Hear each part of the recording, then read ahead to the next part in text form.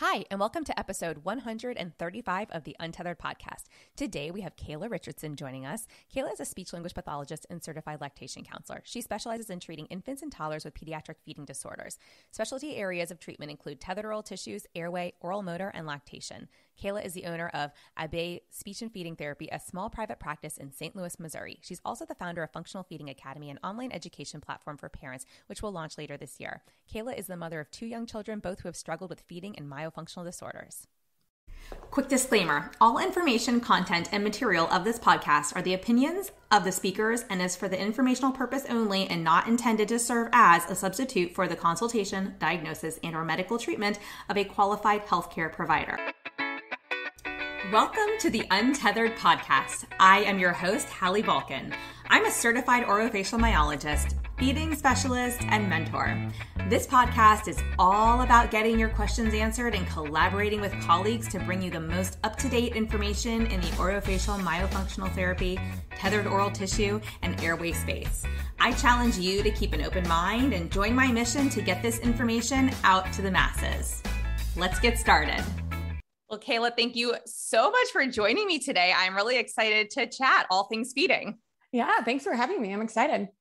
So I think it's really cool because you actually got started with feeding right out of school as a CF, which is pretty unusual for a lot of SLPs that I talk to. So tell us a little bit about that and your journey. So it was kind of an accident, a happy accident. So my husband is military. So right out of school, I had to make this big move down to Tennessee.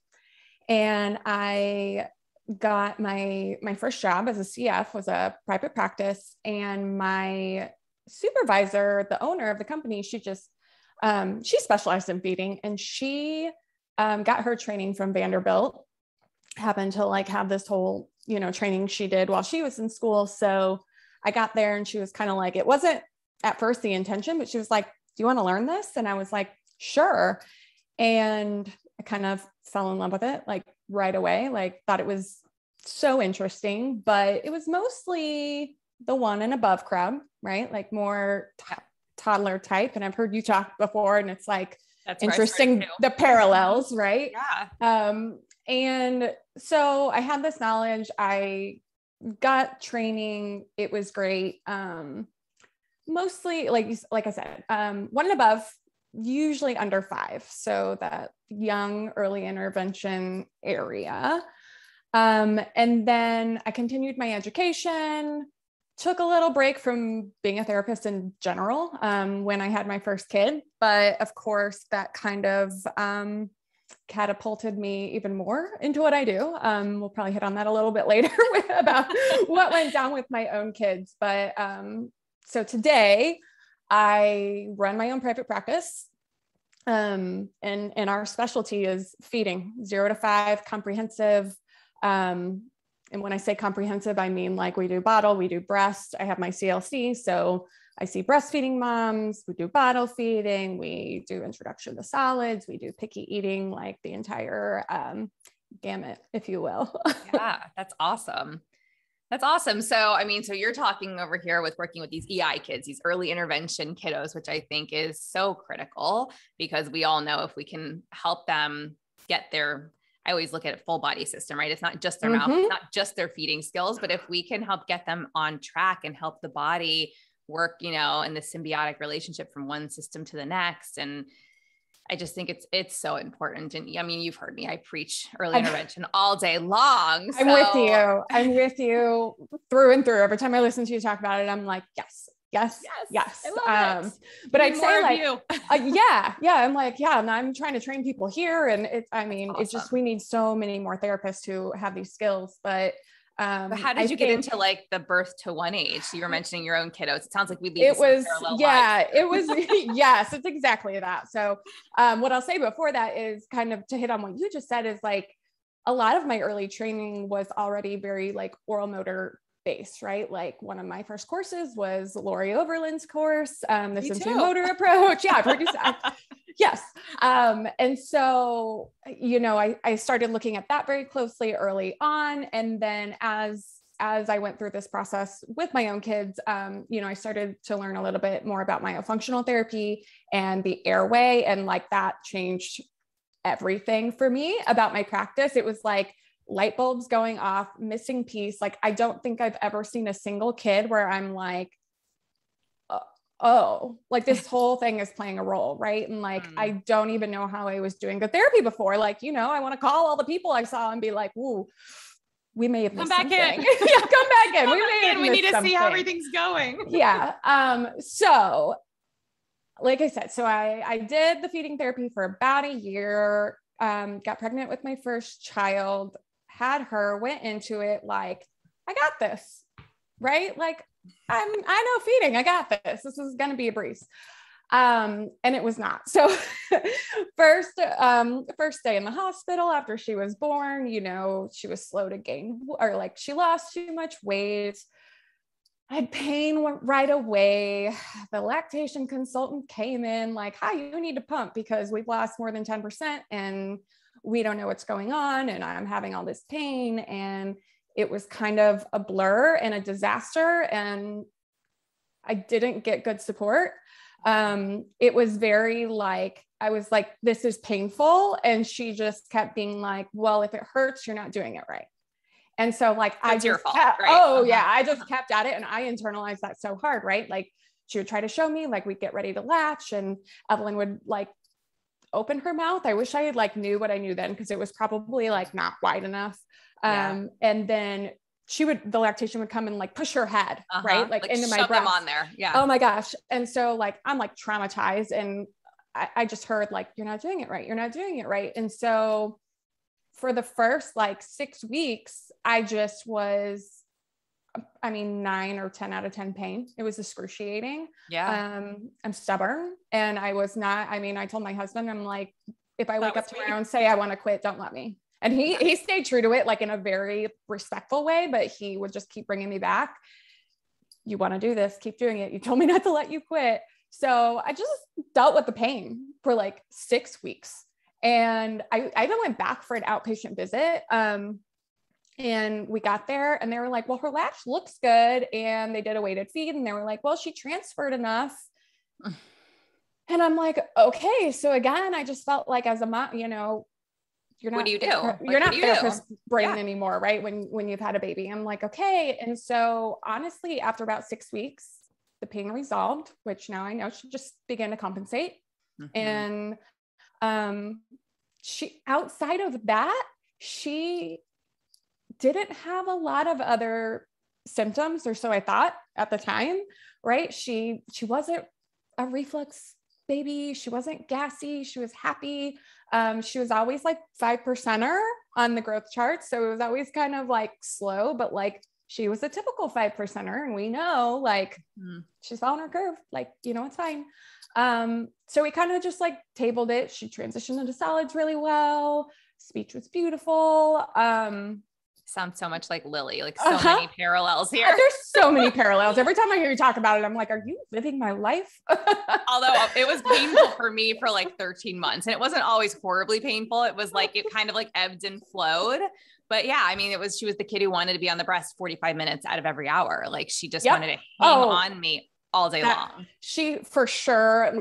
And again, so I like in my head, I'm like, oh, it got so much better. But like looking back on it, she never made it to the 2-hour mark before she wanted to feed again. Like she constantly wanted to feed. So she was compensating in a lot of ways, but it felt like we made it through and like whatever. I had no idea about tongue tie at that point in time. In fact, what I remember, the only thing I learned in school was like, there was this study that said like kids who had tongue ties, whether they got surgery or not, they still needed speech afterwards. Like that's what I learned. So like, but it was presented to us in a way of like, does this really matter?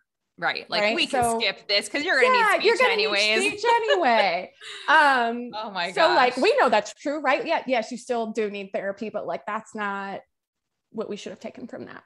But so anyway. But also kind of decrease therapy. Did they look at lengthen therapy? Because now I need to see the study. Yeah. We have questions, right? We have questions.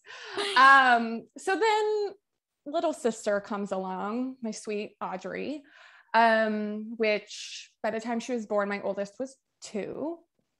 And she was just a mess in all accounts when it came to feeding. So immediately, same thing. I put her to breast and I'm like, that hurts. And so I'm in the hospital and I'm like, I would like a lactation consultant to come and see me like now, like 10 minutes ago. I need someone in here. So they finally come in to see me, and it did take a while. And I'm like, hey, like I'm in pain. Been here, done this. I went through 6 weeks of, level 10 pain, bloody nipples last time. Like, I don't want that to happen again. I want to be proactive. Like, can you please look at this and tell me what to do? And she looks and she says, well, latch looks pretty good. I do see some dimpling in her chin or in her cheek, and we don't really love to see that. So I'm like, okay, but no strategies were given. She left and she said, I'll come check back in on you tomorrow. And I'm like, okay. So history just basically like, I know it's like laughable. But it's like, I laugh out of despair because like, even as a therapist, like you said it before, all of our knowledge goes out the window when it's your own child, like, especially like post-birth, like you're in this like state of just, I don't know. There's just you're exhausted and there's just so many hormones and like everything, just literally goes out the window. And seriously, you know enough to know this doesn't feel right, but also you don't know enough to know like, what do I do? Right. So you ask for help and then they basically say, okay, see you tomorrow. Like, yeah, that doesn't look right, but see you tomorrow. Like, well, what do we do? Like, what do I do? It's just kind of like, it does look right, tomorrow, but it doesn't look right. And I'm like, okay, right. I'm like, yeah, like looking back now and like with the knowledge I have, I'm like, duh. Right. Like, I'm like, oh my gosh, if I only knew, or maybe I wouldn't have known because I was in that new mom haze or whatever, but it's just so obvious to me now. So again, we got no help. It wasn't quite as painful as the first go around. So I kind of just did the same thing. I just kind of was like, okay, well, I guess this is what breastfeeding is for me. I knew what to do to like heal my nipples, and we, made it through. However, she was very quote unquote colicky and had a lot of reflux and a lot of gas and a lot of stomach issues. And when she was about 6 weeks, 2 months old, somewhere in there, I started to notice a lot of GI problems, mucus in her stools. She was red cheeks, rashy. And my niece had struggled with food intolerances. So my sister-in-law, who's also a nurse practitioner, they came to visit, and I was like, will you look at her diaper? And she was like, oh yeah, that's what it is. So there were a variety of things. I had also noticed in her that she had like a head turn preference. And like, I feel like everyone around me thought I was nuts. I was like watching her, right? Like she was only going to the right. And then I could get her to go to the left, but she wouldn't stay there, and she'd whip her head back. And there was that like tension there. So I went through 3 pediatricians because the first pediatrician told me that there's no way that anything I was eating could possibly be affecting her. So I was like, okay, well, I know you're wrong. And so I finally found a pediatrician who I love. We are still with her. And like, I walked in, I told her the whole thing, and she was like, yep, you're right. And I was like, yeah, I know. I'm aware. I've done all the research, and this is consuming me. So yeah, I'm very aware that this is what's going on. I just wanted to make sure, I already know what to do. I've already made the diet changes, whatever. I just wanted to make sure we were in a place where I felt like I was being heard.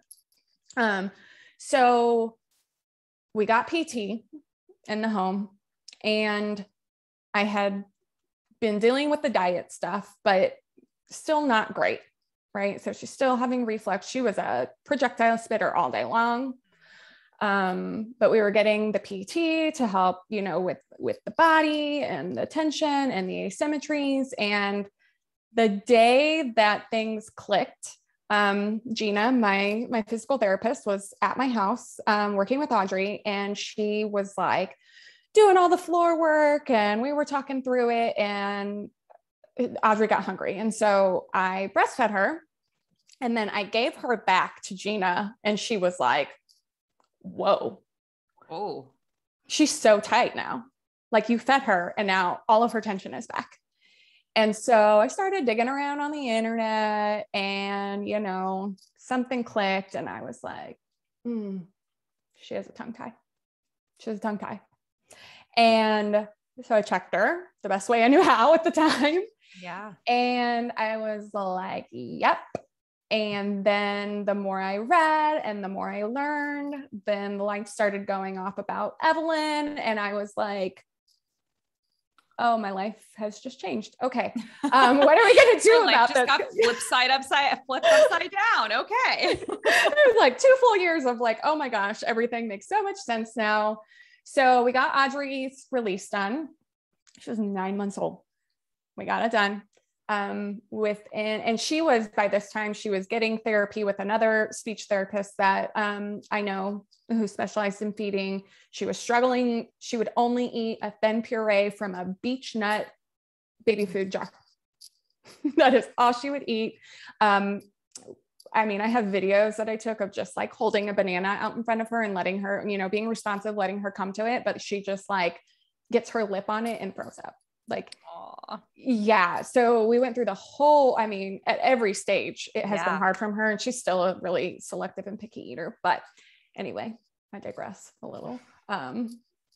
We got the release done. We were doing therapy, physical therapy, speech therapy. Within 2 weeks of the release, she stopped projectile vomiting. Oh my gosh. If that doesn't tell you right there, like how much tension that poor child was carrying through her body, as well as the disruption to her entire central nervous system and beyond. Holy cow. So, tell me it's not connected, please. Somebody tell me that this is not connected.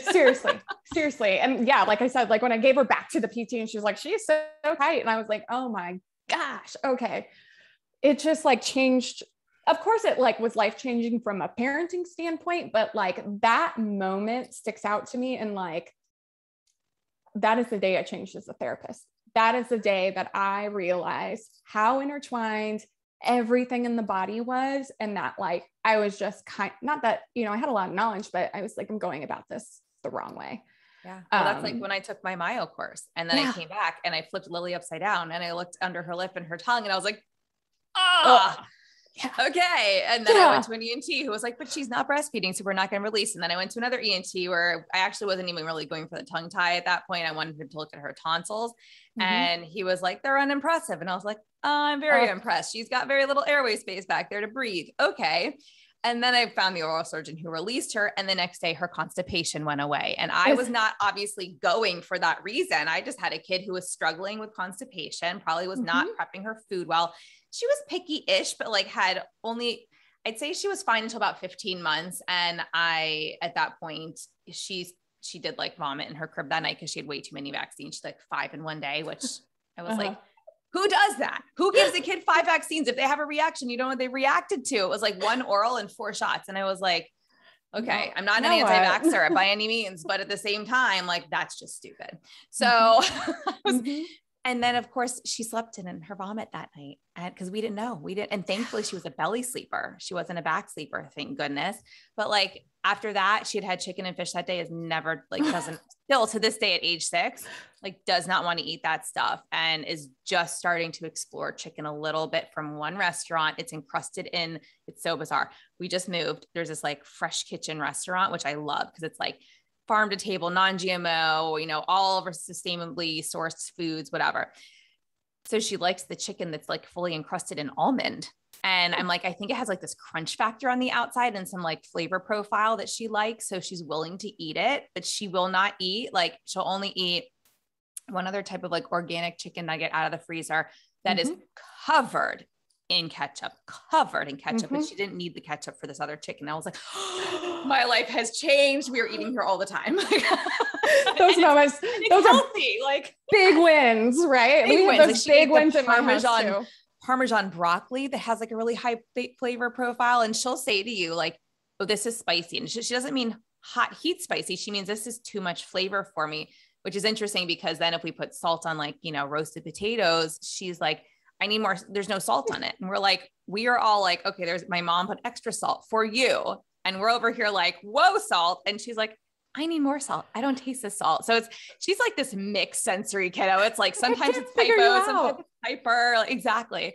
Oh yeah. I mean, Really, I was actually just recording a training yesterday talking about this. And so it's like all fresh in my mind. And like when she was a baby, she would breastfeed, which people know the history of, but when she drank breast milk from a bottle, cold, it had to be cold. And I think it had to do with her ability to control it and sense and feel what she was drinking out of a bottle versus a breast, even though I was using Dr. Brown's. And then when she went into eating foods, cold. She wanted them straight from the fridge. My mom was like, this is cruel. Why didn't you heat the green beans up? And I'm like, girlfriend won't eat them.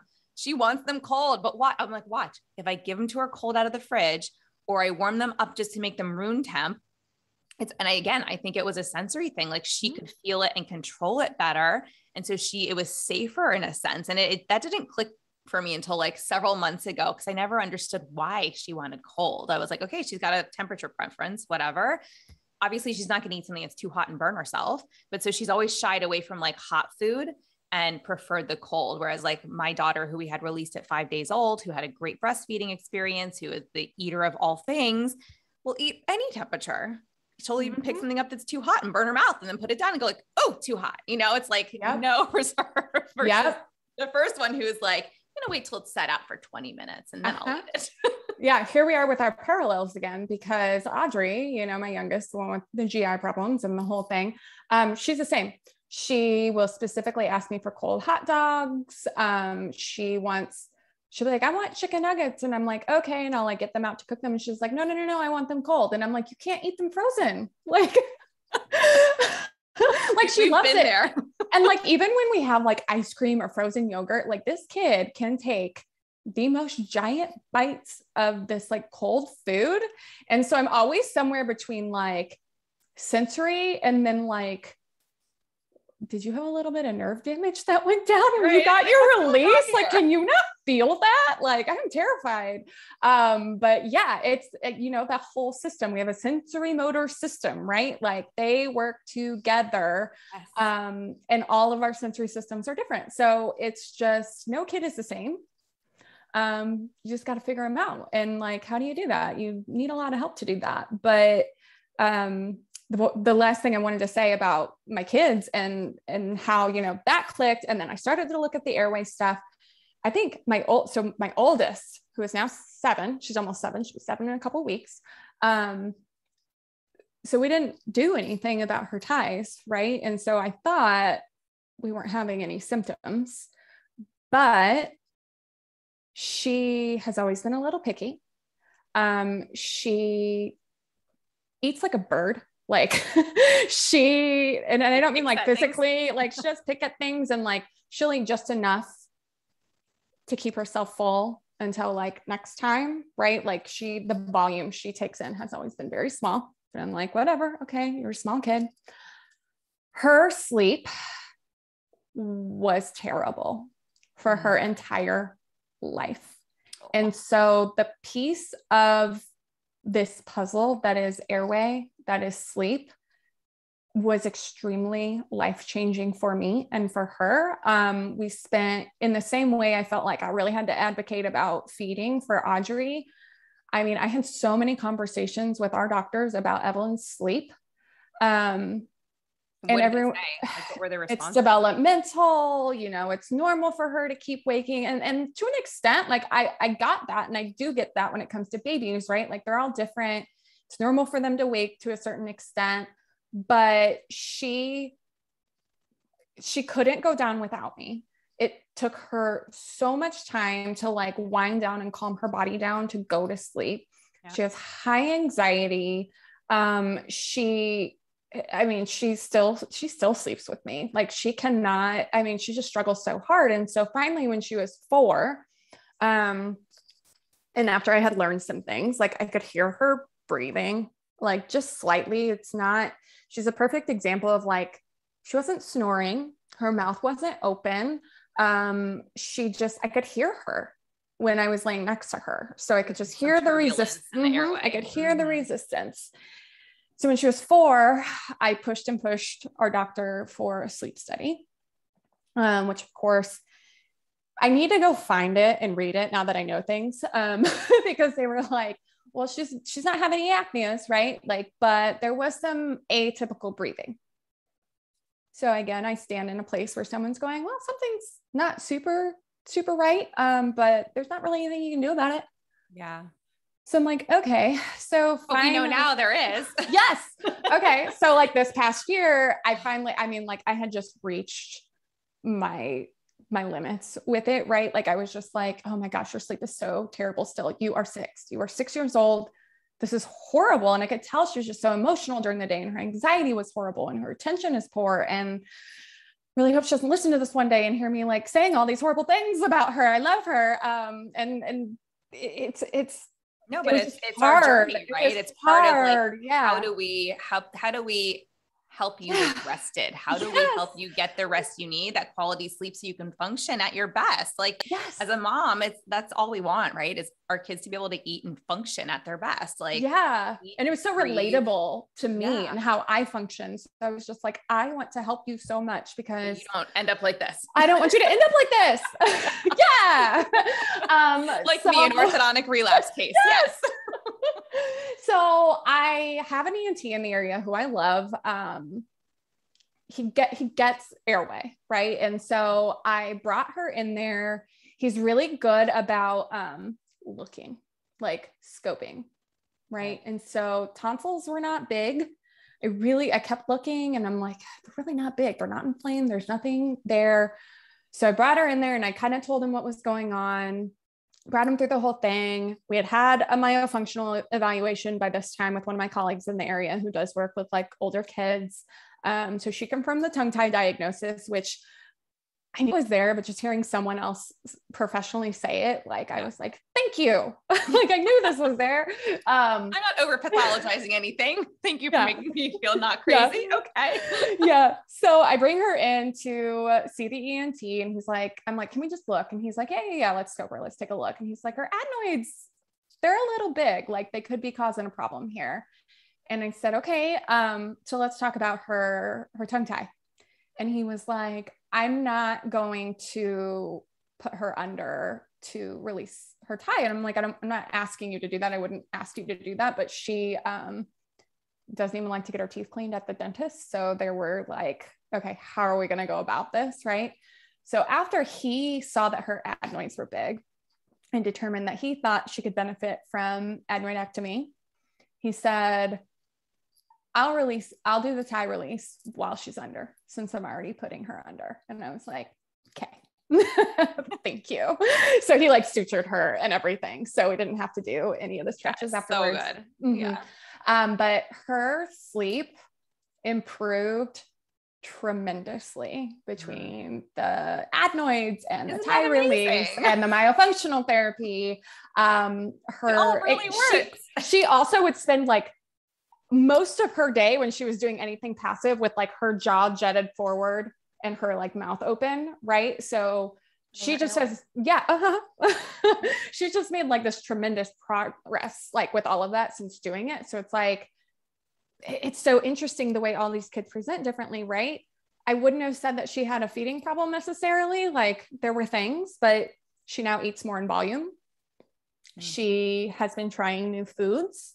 And of course my home is very set up to deal with picky eating. So there's that too. It's not just that on its own, but it's just been crazy that even when it's not the severe feeding thing, right, we've had such an impact on quality of life from sleep and breathing.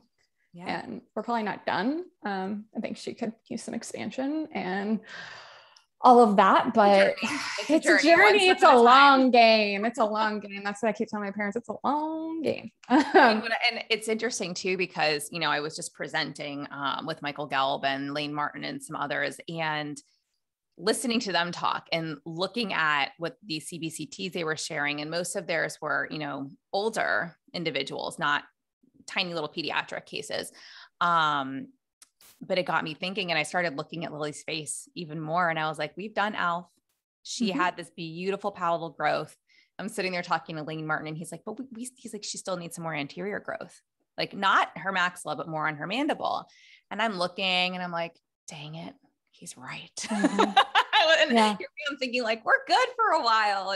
But you know what, that could also be contributing to the fact that she's been in myo, and we've kind of started and stopped myo. A lot of her oral rest posture is great now. Her swallowing is great. She's preparing foods properly. I don't have concerns there, but that S, we could not get that list to correct. And as the speech mom, I was kind of like, okay, we're going to deal with it over the summer. And we did start doing some therapy, and then things just kind of fell off, and we moved, and kids went to camp and whatever. And things just happened with life. Life. Right. So now she's actually going to start back in a couple of days with one of my SLPs with Jess, and address that component of it, because I also think as we changed her anatomy, things shifted. And so I think it's just taught me a lot. Like you said, like it's taught me so much as a clinician mom that we can do things, but once you change the hard tissue, right? It's not, we're talking about bone here, not just the soft tissue that we deal with in myo. When things shift, sometimes things fall apart and have to be retaught again. And so that's kind of where we're at. She's kind of ebbed and flowed with that S sound. Her speech otherwise is beautiful. Like I don't have these large issues or concerns, but now I'm thinking, I wonder if it's partially has to do with her anatomy. If her jaw is sitting a little too far back still, like we're talking about maybe doing a lip bumper or something for her to help just grow that mandible and kind of bring the mandible forward a little bit. I'm like, there's so many pieces to this puzzle. And even us clinicians who specialize in this are still figuring it out, because every case is so different. How children respond is so different. Like we've talked about, Lily got her tongue tie released and the constipation went away the next day. Positive side effect that I wasn't expecting. Right. But also it allowed us to get in there and start working on expanding our food profile again. And I'll say that greatly improved after her expansion, and tonsils decreased a lot with the expansion, which of course I can't say that one caused the other, but interesting that in the middle of cold and flu season, months into expanding her palate and then ALF, all of a sudden her tonsils that she'd had chronically large for her entire life, like size 3+ went to like a 1. You could barely see them. I think so interesting, I was right? told recently that there was some dental research emerging on that, if I'm correct. It makes sense, right? It makes total sense. Like if you're breathing through your mouth, like if you think about what your nose does for you, of course it makes sense. So it's also structures collapsing on each other and inflammation and, things get inflamed. Well, what happens when we start to put structures where they belong and we start to put the pieces of the puzzle back to where they belong and things are no longer collapsing on themselves? Other systems can also work better, right? Yeah. I have like this 10 bucket analogy that I use where I say like, we've got 10 buckets of energy. You got a tongue tie, take away a bucket. You got a lip tie, take another bucket away. You've got enlarged tonsils, take away another bucket. Now this kid is functioning at 70% capacity, right? And we can keep taking buckets away with every other symptom until we're functioning with the child who's really working with 20% capacity. And we wonder why they don't eat. They have no energy to deal with that. They're going to eat what's safe, what's easy, what they know they can, gets them the energy that they need. They're not going to work at trying to eat something that's challenging, especially if their teeth don't come together or they know that they're going to have to chew that food 75 times to try, or mash it on their tongue excessively to try and, swallow it, or they've maybe had it before and then had some stomach upset following, some digestive upset because of swallowing air with it or not breaking the food down properly. I mean, there's so many compounding factors and variables that go into this that I'm like, when you overanalyze this, like we do, right? It makes sense to us, but for like most people, they don't look at it the same way we do. Realize like, oh yeah. I mean, hey, enlarged tonsils also, not only does it obviously shrink the amount of space you have to breathe and make the airway smaller, it doesn't feel good to swallow food past those tonsils that aren't prepped. Right. Yep. I mean, hello, soft foods that break down really easily, or purees that we can't seem to get kids to move past sometimes. It's no wonder they prefer those foods. I mean, it makes sense. It's not like kids are born and they go, you know what? I'm going to be a really difficult feeder because I really want to piss my parents off. Like, no, babies don't do that. Right. They want to eat. They want to eat. That's why I have this conversation all the time. I'm like, I promise you, if he can, like if he could, if there was nothing in the way, he would.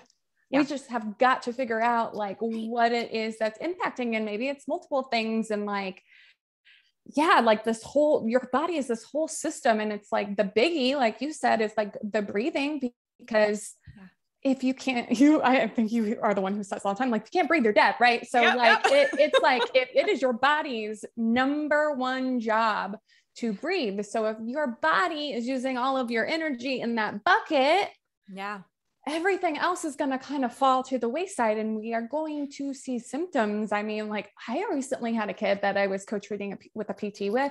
He had really poor like body awareness. And I finally got him to the right ENT, but like, I'm like, he's mouth breathing, like there's something airway going on. Right. And they started treating him with Flonase, and we had this huge improvement in his breathing. And then the PT was like, his body awareness is so much better. And I was like, like, yeah, that makes total sense. Yeah. I was like, it's so cool. Just to see the whole body impact. Well, and like you said, with your little one, with the tension after feeding, and the PT immediately going like, holy cow, hold up. Like, we had this baby that we just worked on and relaxed. Like, she went to breast. She should have been fine when you took her back off. And she's like way tensed up again. We see this with these infants when they're feeding, where they have these clenched fists and their bodies are just shoulders up to their ears. Yeah. They're using all their energy to try and feed. And it's like, we're now like, as soon as every single part tenses up, like, just think of that as another bucket of energy that they are losing, that they don't have to put into feeding, but they're also trying to stabilize and support themselves in those feeds. And I think a lot of it comes back to airway. I think so much of the time it's that suck, swallow, breathe. They're not able to establish a good rhythm. They are really struggling from an airway standpoint. And most people are not looking at airway. They're just looking at latch. They're looking at, yes, we're looking in the mouth, which we should be, hopefully. I know not everybody does that. But looking to see if there are oral ties and restrictions, but airway, what about the airway? The airway with the babies, I think really frequently, I don't know about your practice, but in my practice, my primary office is inside of a dental practice. So like my release provider, I rent space here so that we can collaborate. And she's so amazing about like, when people come to her first, she's like, no, you got to go get this functional assessment with Kayla. Way too often, these babies are coming in, and I think it's just like the tongue tie thing the word has gotten out, right? So everyone thinks it's that. Get the tongue tie release and we'll be fine. Yeah. And then they come in and I'm like, you have like a lot of laryngomalacia type symptoms. like, I'm like, I keep saying it, but I'm like, I have to go look this up. Like after we're done, I need to go look this up, or maybe, but I'm like, I don't know what the actual like incidence and prevalence of laryngomalacia actually is, but it feels very common to me because I am like having these kids land in my office and I'm like, that is a lot of stridor and you are struggling to breathe and your breathing rates are like just a little elevated. And I'm just watching these kids struggle to coordinate their breathing. And then I'm starting to ask questions like, okay, is it that? Cause I don't actually know it's that. But there's something airway going on. And I'm like, are these kids being born with large adenoids? Is it the high arched palate that is impacting their nasal cavity? Like, what is it exactly? And I have to like dig through all of that, but I can spot a mile away, like, oh, we are having an airway issue. We are having an issue coordinating our breathing right now. And yes, we are restricted and there's range of motion issues, but like the airway. I just pulled it up. So laryngomalacia. I'm like, I don't know this off the top of my head. It's the most common laryngeal anomaly in infants. So the incidence is, they say that incidence in the general population is unknown, but in children, it's estimated to be around 1 in 2,100 to 2,600. So, I mean, that's pretty common when you think it's not like 1 in a million. It's not like rare, right? It's well, 1 and in I 2,100 children. I'd have questions about like, it probably goes undiagnosed a lot because they're not coming in like, oh, my kid is like, it's so severe that they're aspirating. Right. Or like, anything like that. It's just kind of like feeding's kind of hard. And so most of the time they haven't asked the doctor or been to the doctor or even noticed these things. So I think a lot of times it's present. Maybe it's very, very mild and we just aren't catching it, or like no one's saying anything about it, because most of the time anyway, when I send them to check it out, should be ruled out if we have any type of noisy breathing. And I know that most infants might have noisy breathing in the first like week or two of life as they're still clearing stuff from, you know, birth, and that's fine. But beyond like 2 weeks of life, if you got a baby who's got noisy breathing, like you need to be going to an ENT. Like that should be a first stop, you know? Yeah. And I stand pretty hard on it too. And I honestly, I always kind of talk it through with the parents. I said, I cannot confirm or rule out that this is going on unless you go to an ENT and they scope and they look, because none of us have x-ray vision. It could help guide our care. Like, but some parents are like, I don't really want to go get them scoped I mean, also it comes down to like, do you want to be in therapy for the next 6 months and maybe not get very far because we really don't have a lot of information here? Or do we want to get this information, and which is going to change the course of our treatment plan, and we're going to have a better understanding of how to work with your child, right? Because there might be other things that are necessary that we need to put in place to treat this baby, right? So I'm always like, I need whole picture. I know it feels like I'm sending you for a lot of referrals. Cause like GI, the same thing. If I have a really extreme case of I'm like, I really need you to go get these things ruled out before we move forward. I want to make sure we can make good progress. I want to have the whole picture, like you just said, but I do see it, I think, really frequently on the airway. I think it's also like tongue tie, right? Like these kids end up coming to us because they're having a problem. So like we also probably see it more frequently than, maybe another speech pathologist who works with communication might see these kinds of things. And so I think like putting it in perspective, like, why are they coming to us? Well, there's a functional impact, right? Like they're coming to usually, sometimes parents come and they're like, I think there's a tongue tie, but there's not really anything going on. Can you just check and rule it out for me? And I'm like, that's more rare than common. It's usually like, oh no, we're struggling to feed. We have like this and this and this going on. And they don't even put together, they don't even know to put together that sleep is connected to all of this. And the airway is a big thing that we look at. So I know that you have a big vision to help parents. Will you tell us a little bit about, what you're doing from an education, empowerment, and advocacy standpoint? Cause I know you've got something coming out for parents soon. I got some things going on. I'm very passionate about advocating and educating and empowering parents. Like if there's nothing else I learned through my own experience, and then as like an early intervention provider, it's like, if a parent gets it, if they have the information, it is the most powerful tool. My parents who get it, who do good carryover, who follow my recommendations, who just fully understand, those kids make crazy fast progress. And so in general, I just rolled out, it's like still all in the process, but we're talking about it, getting ready for launch, Functional Feeding Academy. So it is designed specifically to educate parents on feeding development, common feeding problems. The first course is going to be about tongue tie. But the whole reason behind it is I just feel so strongly that we are just doing a really poor job at getting this information in the hands of parents. And then I think the social media and the baby goods market, like it's just putting a whole level of extra on all of that. And parents are overwhelmed and they want the information. They don't know who to listen to. And it's all just very confusing to them. And I just, through my work, I've had so many instances where I've had people say to me, like if it's their second baby, maybe they're just like, if I would have known any of this with my first child, things would have gone so differently. Hi, that's me. And I'm where were you 6 years ago when I really needed you? Same. That's what my dentist friend here, she's always like, okay, I could have used you like 4 years ago, but whatever.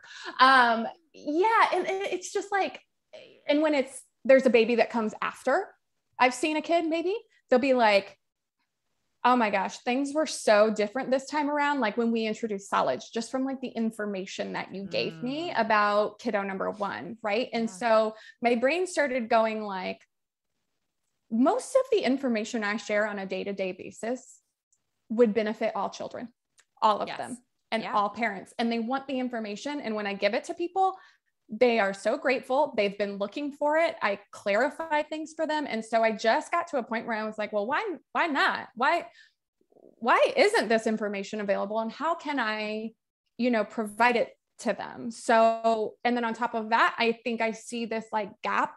We have prenatal breastfeeding education. There's very little bottle feeding information. And it's like, okay, well, like we have to move away from this idea. I made this post the other day about like, what bottle is best for my breastfeeding baby? Well, and then I'm like Xing out breastfeeding. Like we have got to move away from this idea that bottle feeding a baby is different than breastfeeding a baby. I mean, there are differences, but like we should be taking the same exact approach. A proper latch does matter. The utensil and bottle nipple we put into our child's mouth does matter. And for the most part, if I can get a parent to like know that, they're going to do it. So like, if I can just get this information in the hands of parents, I think an impact could be made here in the sense of preventing problems down the road or getting early intervention, like knowing when there's a problem, knowing when to ask for help. This isn't going to be like DIY therapy at home through my online course, right? Like there are just a whole host of things that I want parents to know just in general, and then be like, well, if you see these things, know when to ask for help. Yeah. And here's who you can see. And so I think I just come from a place where like, I had all of the information. I had training, and it was just so stressful. It was so lonely. I didn't know where to go to ask for help. And I just like, I never want a mom feeling like that. Yeah. Like I just don't. Or you do ask for help. You go to the lactation consultant. They turn you away and say, oh, you're holding her wrong. And I was like, yep, it's all my fault. Okay. Like, well, if you can't help you got to just shove her on there. And I'm like, okay, that's gonna strip her down naked, blow on her face, throw water at her. Like, and I was like, no, I will strip her down naked. I'm not going to blow on her face and throw water at her, but thank you for that suggestion. Like, oh my gosh, that is where I draw the line. Yeah. It's so hard out there. It's so hard. And it's like, I just want to help them. Like, that's all it is. I want to, and like for them to know that like, they're doing a good job. Like it is so hard to feed your kid. And I don't know if I could ever describe to anyone, unless you've been through it, like the consumption of having a baby or a young child who's not feeding well. You feed them so many times a day. Oh yeah. And every single time when it goes poorly, there's this piece of just like feeling like you're failing. And it is just like all consuming and lonely. And I just want to provide support across the board to people. Because of course, you're a mom who has to plan your outings around where you can find a nursing station to breastfeed your baby for 45 minutes and then put them in put them in their car seat and their stroller to hope they fall asleep so you can walk around and like get out into normal society. Yeah. This is for you. Yeah, for sure. Well, and then even like the bottle feeding piece, I'm like, I think people are so afraid to like educate on it because they think they're like not protecting breastfeeding, but I'm like giving bottle feeding information does protect breastfeeding. Like, because there are things that can go wrong and then it kind of spirals. Right. And so it's like, and the reality of the situation is most of us go back to work or need to go somewhere. Take a bottle at some point. Have to take a bottle. And so it's like feeding is feeding. Like we have got to stop compartmentalizing everything and be like, this is feeding as a whole. Right. So that's a little piece of the vision too. I'm kind of tired of the and I love go here for breastfeeding support, go here for bottle feeding support. Right. It's kind of here like, if you're doing baby-led weaning, like how about we go here for feeding support? And then once you're fully educated, you as a parent, once you've been empowered with information, can decide what makes sense for you. Right. And you can balance it all. Right. I mean, I had Lily who was breastfeeding and would barely take anything from a bottle. She would drink from a bottle with me, but also that took forever. And it was a Dr. Brown's and we never really moved beyond like the preemie nipple. I think like she couldn't handle a level 1 nipple. It was like, we kept trying, would not take a bottle from my nanny who was only with her 6 hours a day, twice a week. That was all I treated. I was driving to my patients. So, I wasn't seeing many patients when I went back to work when she was 5 months old.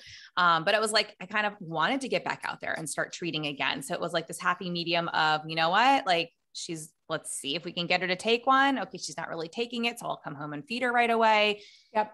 and it was this weird balance that I had to kind of create in our own situation, and it worked. But I know not everybody has that flexibility. And so what do you do when you have a child who won't take a bottle, and where are the resources where people help? And, we tried to give her a bottle before I went back. We were trying to give her a bottle way early on. And it was a mess. It was a mess. And there were no resources for me, even a feeding SLP mom who, again, like I was working more with the 1+ crowd. So for a lot of these kids, they were already introduced to solids. I wasn't their first introduction. Now, some kids were because of certain medical complexities and things, but that was not my specialty. Introduction to solids, bottle feeding, identifying ties. None of this was in my repertoire. Like I was dealing with the picky kids who had, and selective kids, and the kids where I was looking at it honestly from more of a sensory approach at times. And I was like a motor approach. And,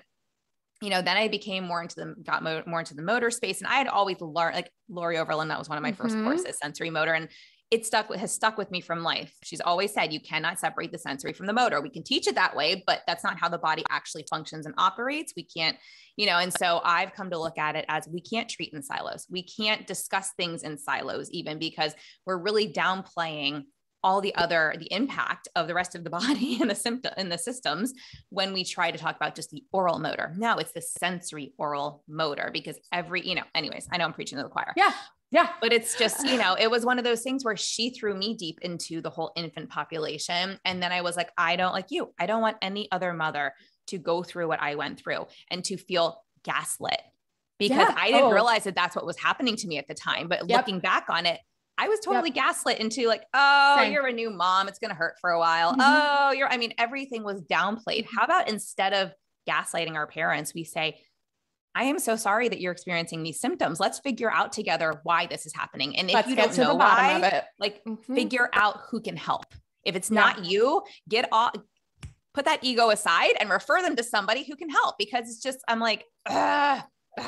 And the early intervention piece of it, like, so in my world where I'm like 0 to 5, it's so funny. Like I'll have like a 4-month-old baby in front of me. I mean, like, well, with an older baby. And I'm like, so ridiculous, because I see them so early on now. But those older kids that I get, I don't think ever I have had a case where I have met a slightly older child who is struggling with one of these things that we've talked about today, where I cannot trace it back to their infancy, their newborn life. And so it's like, if we can just get doctors and like, in my case, like I'm saying, like if parents know this, if they know what to look for, demand, they're going to go in demand, and they're going to advocate for themselves, and they're going to feel confident advocating for themselves. Like that's my whole goal, right? I want you to feel like you have the information. You can walk into your doctor's office and kind of like demand whatever referral you need. Yes. Because you are confident, because you have the information, you can trust your gut,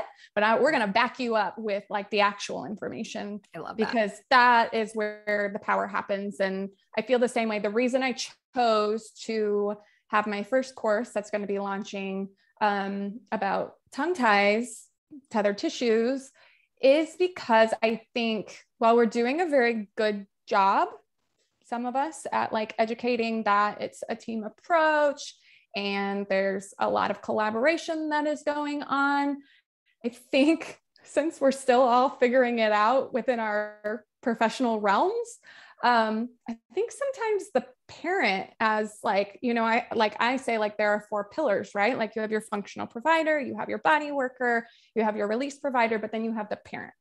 Yeah. And like the parent is the one who needs to do the carryover therapy. The parent is the one who is doing the majority of the work. Wound care. Yeah. And the parent really needs to understand big picture of all of the symptoms that they're experiencing, what maybe depending on the age, like what symptoms in the past were related, what symptoms could pop up in the future.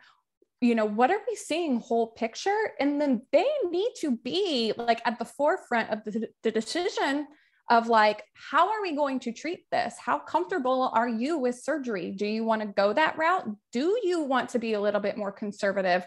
Like they need to be the most important team member. Yeah. And in order to do that, they have to have the information. Yeah. And like, I just want them to have access to like that baseline information so that they are not doing what I did, which was like all over Google, trying to just like collect all the information that I could, or Dr. Google, or God forbid, the tongue tie support groups on Facebook I have to like silence. Yeah, I don't go in those unless I'm tagged. Yeah, like all of the misinformation I'm seeing, and I'm like having a panic attack because these moms are hearing all of this stuff. It causes a lot of anxiety.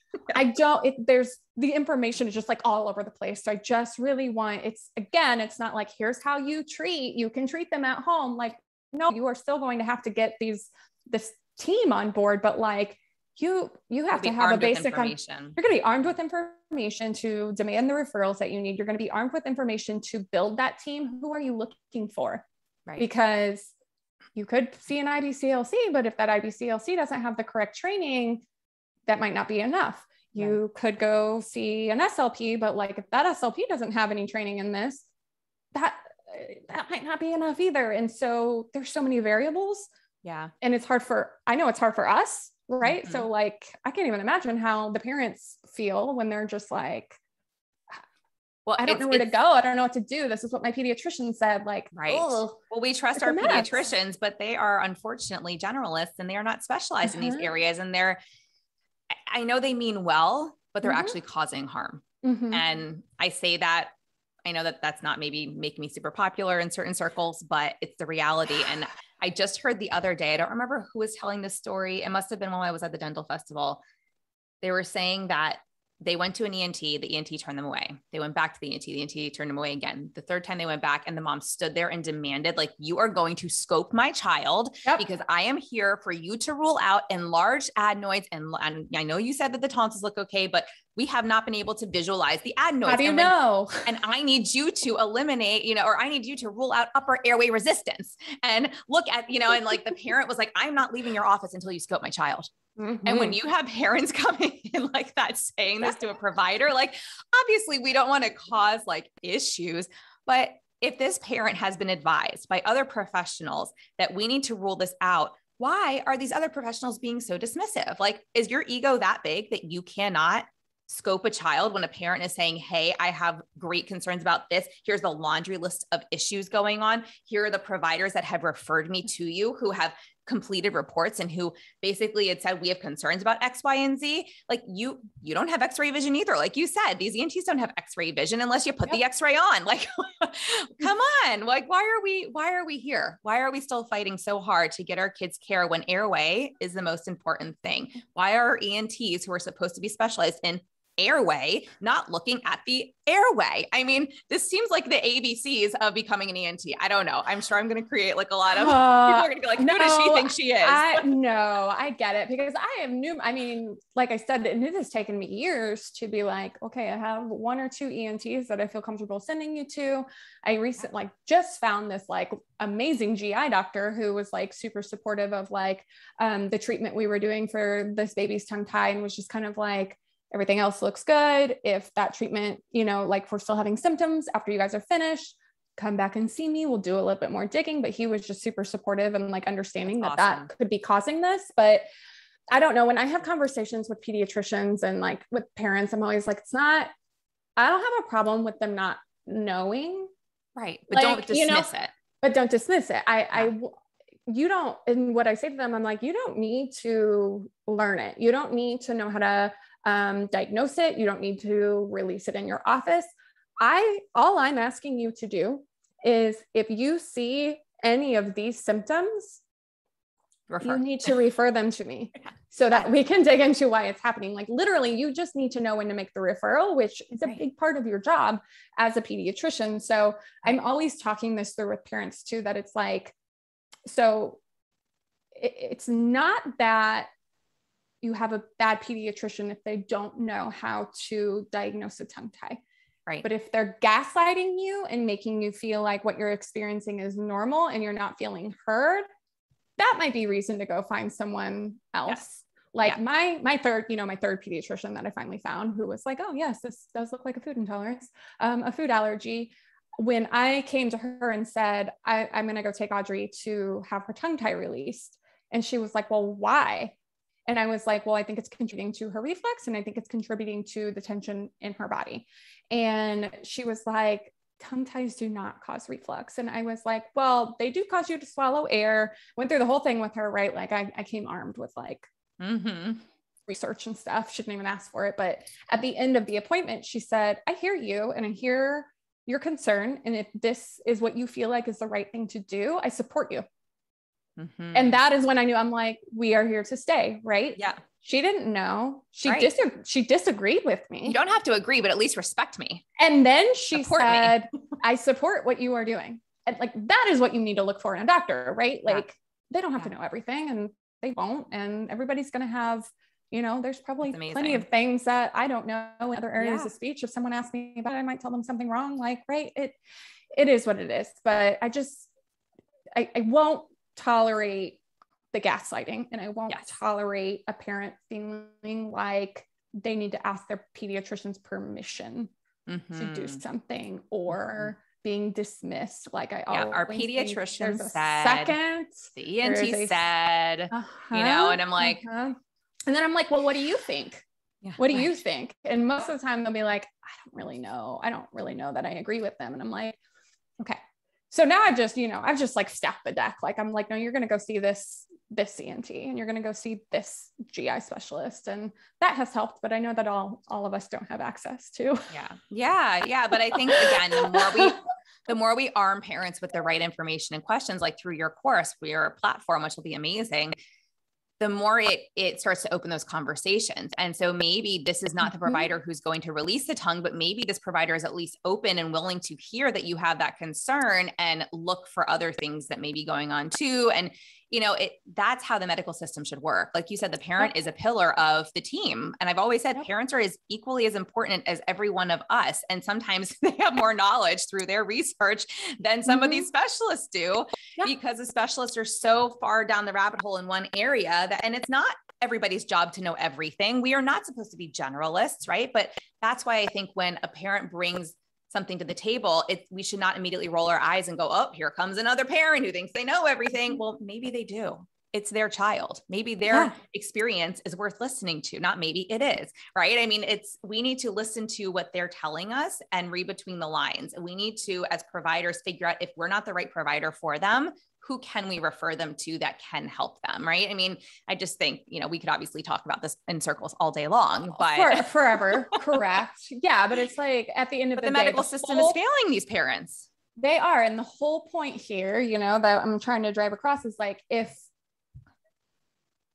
we can just validate, like as a parent, when you feel like you're not really sure, and then someone with a medical degree is like telling you the opposite, like that feels really scary. Yeah. And so it's like, I just want to validate what they're seeing and what they're feeling, and let know you are right. And you know your child better than anyone else. And if you think something is not right, that wins over anything. Yes. For pursue me it in my office. Pursue it and push it till you get answers. That wins. Like, even if I can't fully see something right in front of me and a parent is like, something is off, I am like, and they'll be like, you know, it's the thing you say about like taking your car to the shop, right? Like they always behave wonderfully in front of me. And I'm like, I believe you. Like, I believe you. If you are telling me that something is not right, send me a video later. Mom, you are dad, you win. Like, I believe you. So yeah, I want to be a part of advocating and empowering. And like, that's my whole goal and my whole vision, because I just, have been there, and it is exhausting and scary. And I don't want anyone else feeling that way. But I also think that it could make a big impact if the parents have the knowledge, we can get the weird bottles and the weird pacifiers and the weird sippy cups and like, where will we be when all of these kids are 10, if we can kind of change the mindset and get the help earlier and all of that. So I love it. I love it. I love your mission. I think that your vision is large and fabulous and grander than all of us combined, which is amazing. So thank you for doing what you're doing. I think this is wonderful. And I know that they can go to your website. So can you share where they can find your course? Yeah. So if they go to my website, which is, abespeechandfeeding.com, and Abe is EILLE. That's always a tricky one for everyone, but I'm sure you will link it for them. Yes, we will put it in the show notes. They'll have access to it. So right now, since, I haven't launched them yet, but if you go to the course tab, there is a tongue tie and oral dysfunction symptom tracker there. So I use that a lot with my parents to just be like, we're going to check mark all of these and you're going to look at it like as whole picture, as like something that you can arm yourself with when you go to your appointment. Like we are experiencing all of these things, because sometimes we when we're stressed, we kind of talk in circles. So I like them to have like a big picture of it. But then it'll also put you on the wait list to be notified when the course launches, which I'm hoping will be in the next 6 to 8 weeks, but I'm kind of trying to see about like holidays and stuff. So I might push it off to like the very beginning of the year just to avoid all the chaos. Well, it's coming soon. So that's exciting. It is coming soon, and you can get on the email list so that you know when it happens. And then I also, obviously just share a lot of information on Instagram. So it's at @abe_SLP on Instagram as well. Awesome. Yay. Well, thank you so much. This has been so much fun chatting. Yeah, it has been. I think we could talk all day, but we won't. We certainly could. Thanks for listening to this podcast. If you want to hear more of these myo, tots, airway, and feeding related episodes, be sure to leave a review on Apple Podcasts or pledge a small amount on patreon.com/the Untethered Podcast. If you found value, others in this space will too. So be sure to share this episode on your social media platforms and join us over on Facebook, on my Facebook page at Hallie Bulkin Biz, on Instagram at Hallie Bulkin, and you can head over to theuntetheredpodcast.com to grab a copy of the show notes, where you can also subscribe to be kept up to date on the latest podcast episodes.